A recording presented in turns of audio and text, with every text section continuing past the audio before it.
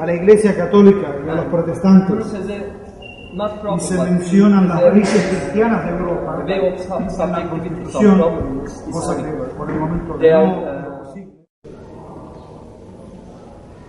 I want to ask one question now. We've been talking about, let's say, about religion, mainly as ideological concept that is connected with the society, with politics and so on. And if I can pose this question by first telling a simple story that is quite known, and I read it in some books, and it's like there were, in history, there were living some tribes on some location. Then one guy came and he taught them how to make fire, you know?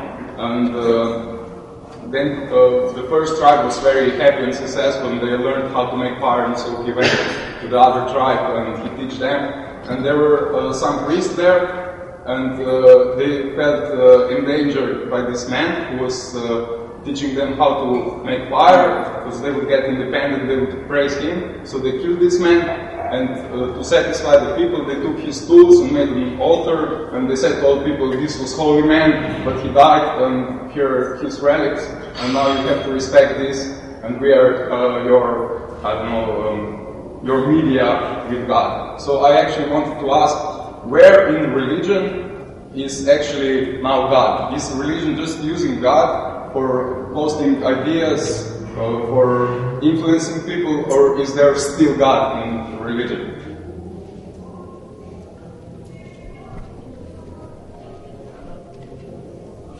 Where exactly is this place for God? Is it like personally conceived, or I mean, because religion actually becomes the bottom line idea is the God. Dios está presente en todo sistema religioso God is present in any religious system que promueve that promotes la dignidad de la persona humana. the dignity of the human being. Si la estructura religiosa, la iglesia, If the religious structure, if the church, for example, o la actividad religiosa or the religious activities no produce fenómenos de solidaridad, don't produce acts of solidarity, ahí Dios no está presente. then God is not present. Está presente en el mundo inmanentemente, porque Dios ha creado el He's mundo. always present in that sense, but He's not present in the acts of what's happening. Pero lo que hacemos no tiene su bendición. But if we act in this way, which is not promoting solidarity and human rights, we're acting without the blessing of God. So to speak. Hay un discurso muy antiguo, no es de ahora, es de siglos, There's a discussion which has been going on for centuries, y ha comenzado con Lutero y con Leibniz y con tantos filósofos, which began Kant, with Luther, Leibniz, and many other philosophers, acerca de la necesidad about the necessity o no de tener un sistema religioso or not to have a religious system para establecer un contacto con Dios. in order to establish contact with God. Por el momento, For now, Claudia y yo the both of us, Drago no and I, necesitamos pertenecer a una comunidad religiosa, we don't actually belong to any official church, pero absolutamente nuestras vidas but our lives están conscientes we live consciously de que no somos nada that we're nothing sin la asistencia de Dios. without the existence of God. Nosotros oramos juntos, We pray together, leemos la Biblia, we read the Bible, nos dedicamos a textos espirituales. we read religious texts, spiritual texts. De vez en cuando atendemos algunos servicios religiosos de iglesias de amigos, We also visit different churches, different services that our friends go to. pero después de mi experiencia de miembro de la Iglesia Católica, But after my experience being a member of the Catholic Church, no me es necesario it's absolutely not necessary for me al momento pertenecer a un grupo religioso organizado. to officially belong to any kind of organized religious group. Y ahora Claudia les va a comentar, les va a contar una historia de cómo no es necesaria la religión pero sí hombres devotos, hombres con fe y hombres con espiritualidad pueden cambiar el transcurso de la historia. So Drago is asking me to tell a story that demonstrates that it's not necessary to have the institution, but if individual people who have faith and are committed to establishing human dignity, solidarity, that they as individuals, not the church structure, but they as individuals, being faithful to these values, can actually change even the course of history. Hay una canción que se llama Amazing Grace. So there's a very popular, well-known song worldwide, Amazing Grace, that's usually... Amazing Grace, how sweet. Okay. And it's usually associated, it's almost like a hymn of the black Americans. And it's usually... does anyone know the story behind the song? Does anyone know who wrote the song? Okay. The song was actually not written by black American slaves, but by a man named John Newton, who was an Englishman and who was a slave trader. And he was very active. He had his own slave company. He had boats that went from England to Africa, picking up the slaves, taking them to America, selling them, and bringing products back to Britain. So he was part of this whole slave triangle. And I can't give you the details of the whole story because I don't remember. But he had an experience with God. He started studying about God, the Bible, what are the values, what does God expect of me? And he all of a sudden, it's like some, how do you say, a curtain opened. And it was the shock over what he had been doing all these years to other human beings that inspired him to write this song. And so, knowing that and hearing black people sing the song makes it even more powerful. Because that was the one thing. He didn't just write the song and stop there. He actually got together with another British person who was a member of Parliament. And at that time, he was one of the members who's there life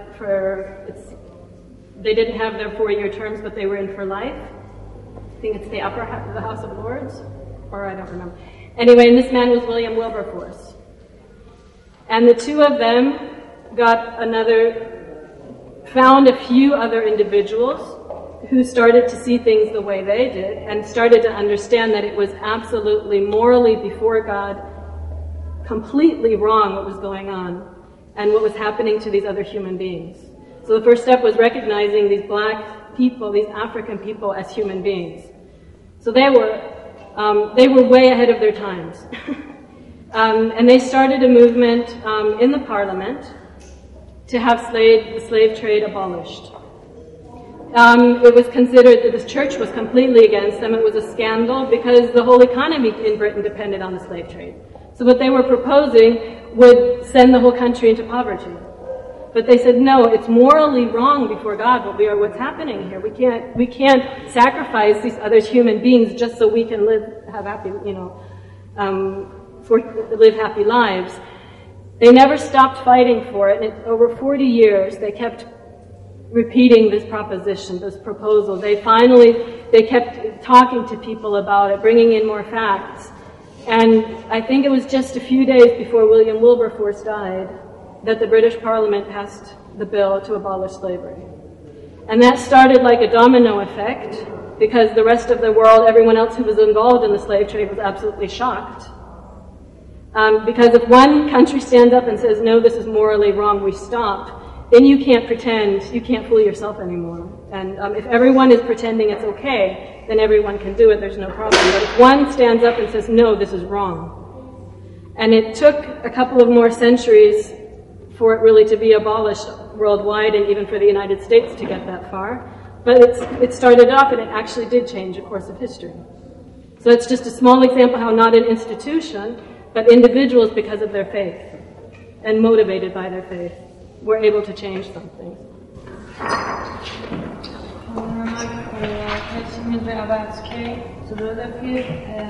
As you know, in the Arabic country, you must use the woman first to use care. And in the other hand, in the same country like France or Turkey, women first don't use it. The woman who uses care can't go to school with it, can't go to parliament.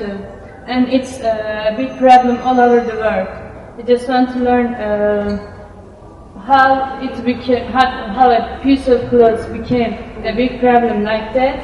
And also, do you think the scare is restricted women or make her feel freer? Yo creo que es una hipocresía del mundo occidental.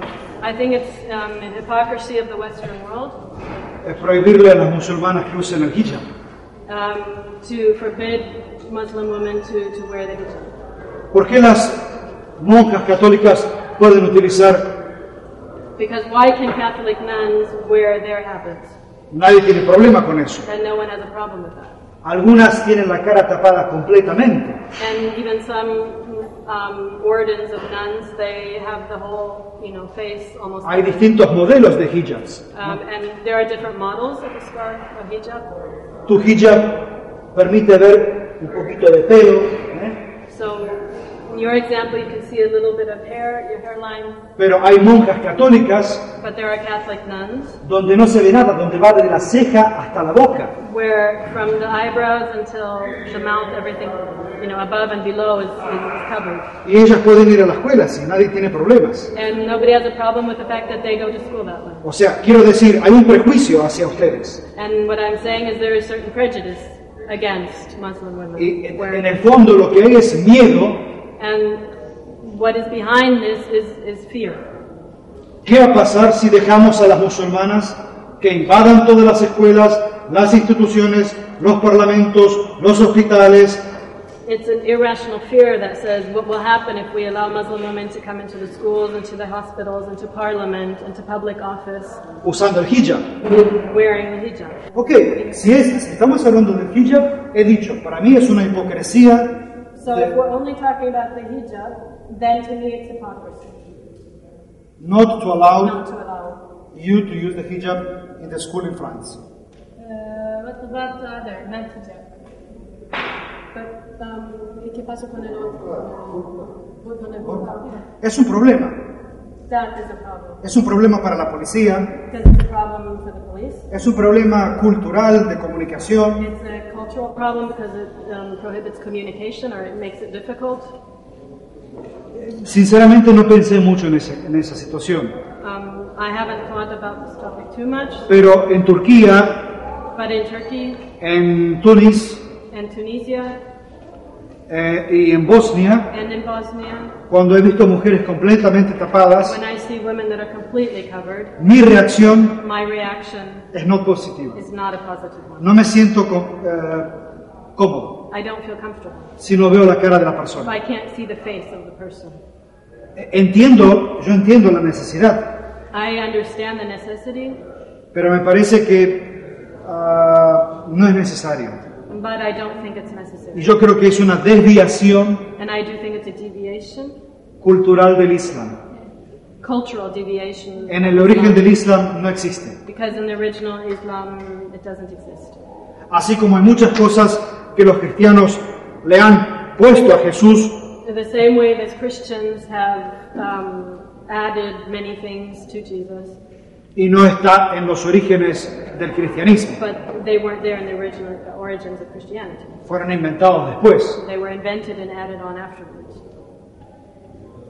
La posición de la mujer en la cultura greco-romana y en la cultura hebrea era una posición de sumisión.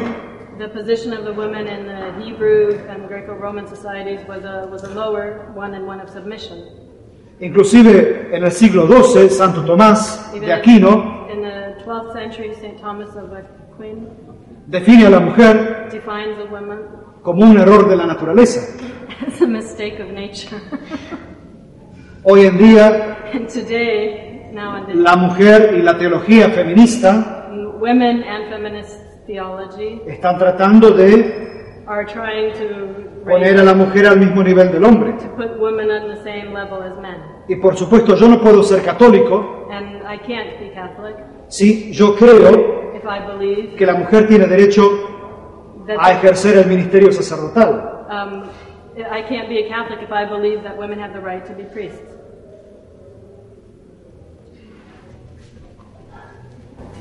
Okay, I find it really dangerous to talk about the dialogue of civilizations, because if you talk in this terminology, then we accept that there are civilizations which are naturally against or fighting to each other, and there is a need of dialogue. So I think we should talk in a different framework out of this, because they are like the two sides of the coin. One side says, okay, there can be a dialogue between civilizations. Another side says, there can be a dialogue between civilizations. But we must open a third front, which is saying that the problem is not about civilization, the problem is about democracy or social justice. For example, in Turkey, as a Muslim villager, for example, imagine I'm a Muslim villager, I feel closer to the Venezuelan worker than a Turkish boss, which I have the same religion. I don't care if the boss is Muslim or Christian, because there is a kind of exploitation there. If you talk, I find it really tricky using this dialogue thing, and civilization, whatever, because Turkey is not the only Muslim country. There are different religions also. And I think Turkey is different than Algeria. Maybe Turkey has more similarities with Greece or whatever. Algeria has some similarities with France. So we have to find the different terminology to use to overcome this ideology of hatred and clash of civilizations. It's just a comment. Yo simplemente cuando mencioné esos términos, when I used these terms, lo hice como periodista y como teólogo. I used them as a journalist and as a theologian. Les puse para que consideren ustedes lo que está sucediendo en el mundo de la política internacional en la teología. To explain to you what is happening in terms of theology and politics in the world. Todo lo que yo dije no es solamente mi pensamiento privado, ¿no? So what I was saying isn't only my personal opinion. Es también lo que está sucediendo en el mundo, ¿no? It's talking about what is happening in the world. Pero evidentemente es claro But it's clear, it's evident que hay personas como tú that there are people like you que tienen, por ejemplo, conciencia de la importancia de los sindicatos y los derechos de los trabajadores, that are aware of the importance of things like labor unions and syndicates. y que, por ejemplo, And for example, es más importante that it's more important la solidaridad entre los trabajadores del Medio Oriente o de tu país con Latinoamérica que el problema religioso o el problema de la educación o de la justicia en el país. that it's more important for there to be solidarity and communication between workers in different various countries and parts of the world than only these topics and framework, the vertical ones, Pero in your country. tú tienes que aceptar el hecho But you have to accept the fact que existen prejuicios muy grandes entre las religiones. that there are very big and strong prejudices between religions. Y hay about each conflictos que hay que resolver. other. And that there are conflicts that need to be solved. Si el Papa Benedicto, por segunda vez en 7 años, repite If the present Pope Benedict within 5 years, 7 years, repeats for the second time que la Iglesia Católica es la única verdadera Iglesia de Cristo, that the Catholic Church is the only true Church of Christ, que las iglesias protestantes no pueden ser llamadas iglesias, and that the Protestant churches can't even be called churches, que tal vez las iglesias ortodoxas tengan algunos elementos por los cuales pueden ser llamadas iglesias, pero no tienen todo lo que tiene la Iglesia Católica. And that the Orthodox churches have more elements which maybe would allow them to be called and defined as churches, but they're not as complete as the Catholic Church. Eso exige una respuesta de los teólogos, This requires a response from theologians. y teólogos como yo le dicen al Papa, usted no tiene razón. And theologians like me, our answer to the Pope is, you're wrong. Y señor, usted cuando era joven era miembro de la Hitlerjugend.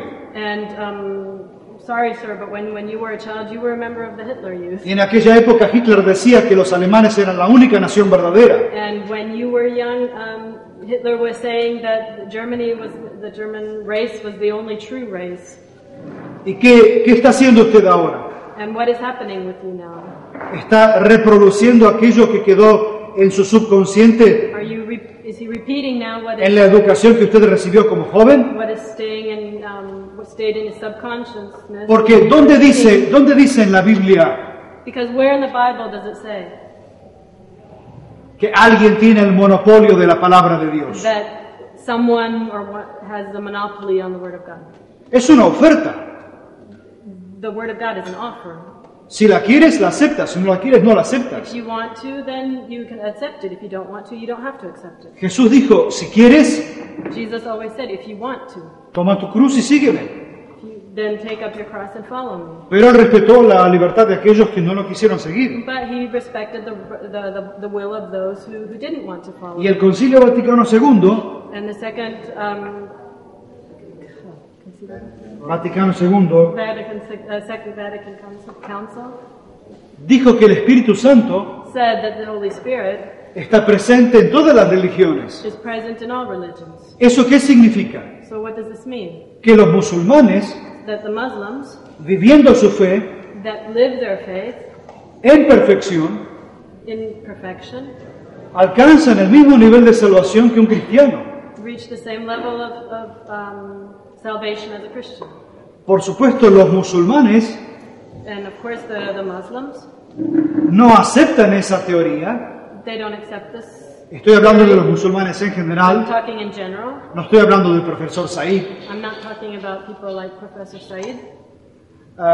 Ese tipo de problemas And this type of problem tienen que ser solucionados a través de instituciones que fomenten el diálogo, de científicos, de profesores, de antropólogos, need to be solved películas.